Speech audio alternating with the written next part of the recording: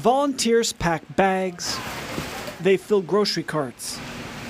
This production line of love means it's the first Thursday at Cornerstone Church in Blue Springs. It sometimes makes you want to cry because you know that your neighbors are in need. Every cart of food goes to a family in need. Hi, how are you? Volunteers say many struggle financially because of health reasons, fixed incomes, lost jobs, or transitional housing. A friend of mine messaged me and she said, hey, you need to come down here because she knows the struggle is happening. And she's like, you can't be living off your credit card. You got to find another way. I'm like, I know. Greg Wink is at his breaking point from high food and fuel costs. I want to cry, man.